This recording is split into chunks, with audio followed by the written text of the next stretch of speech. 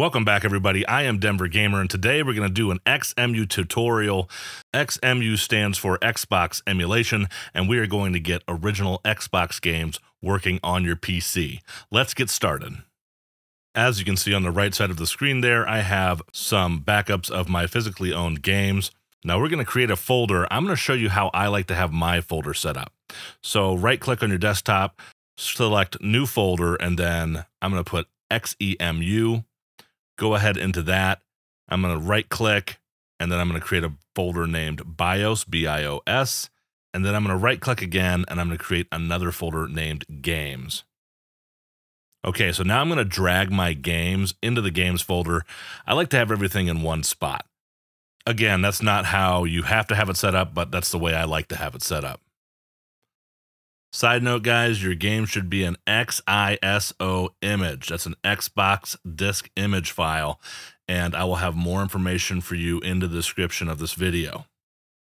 Okay, so now that we're out of that, let's go to the first link in the description, and that is going to take you to the XEMU emulator right there.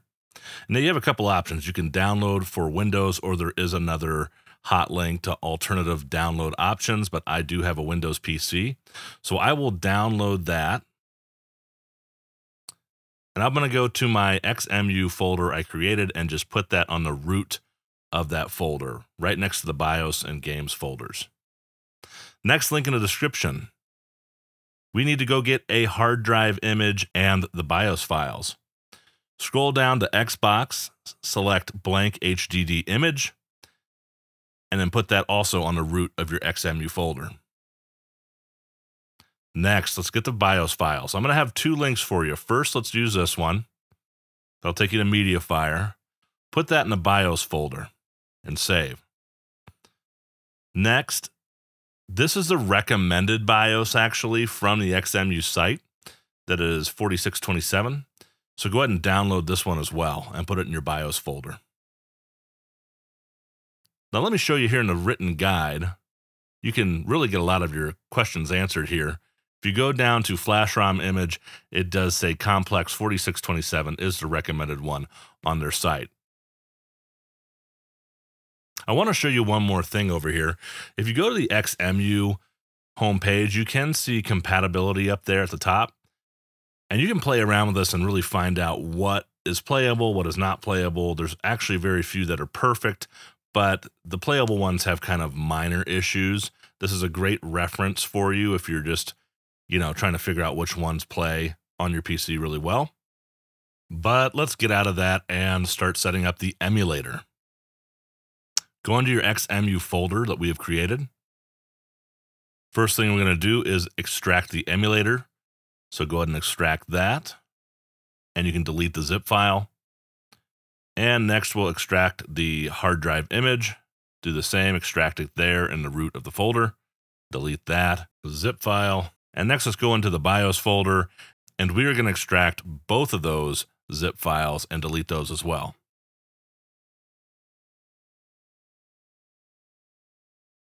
Now we should have everything we need to get games playing. All right, so go up in the folder structure and let's start the executable file and start the emulator. Now you guys will notice that there is no music. I have been nailed before in my tutorials and had videos taken down because of music. They don't like me putting this stuff out there. Go to Machine, System, and we're going to select some files here.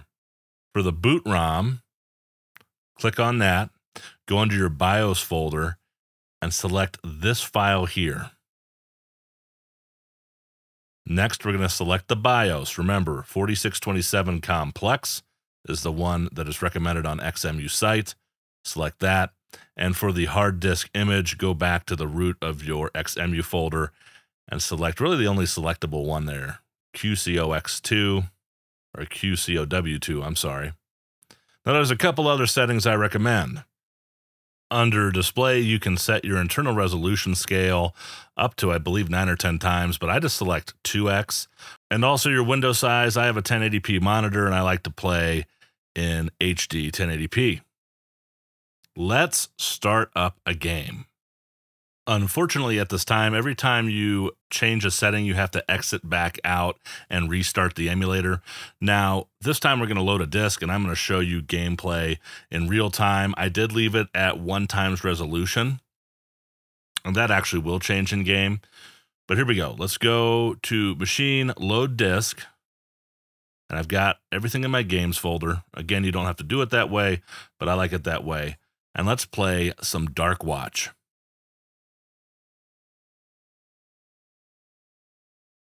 Now, guys, I went ahead and cut to this part here so I could just show you the resolution change. I didn't want to, you know, just do a bunch of gameplay and drag this thing out.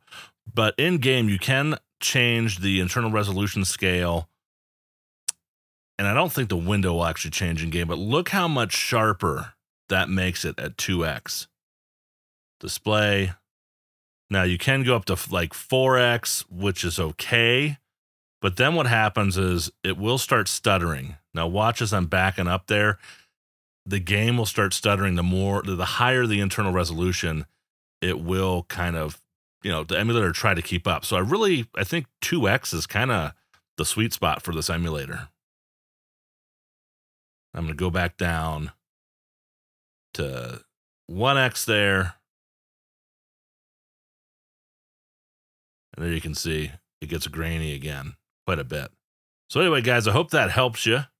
I've got an upcoming video with Retro Rivals on 20 suggestions to play for the original Xbox. That is the next video. I'll be putting it out very soon. So thank you for watching. Please like, comment, subscribe, share this video, and let me know what are your favorite original Xbox games. Have a great day, guys. Thanks. Thank you so much for watching, guys. If you want to connect outside of YouTube, I do have a Twitter where I post video game stuff and top 10 lists, as well as an Instagram where you can see my collection and pickups. I also have a TikTok. You can see Groot, Rocket, and Gamora, my Great Danes, and shorter videos. And I also have a Facebook page you can follow as well. So I look forward to connecting with you.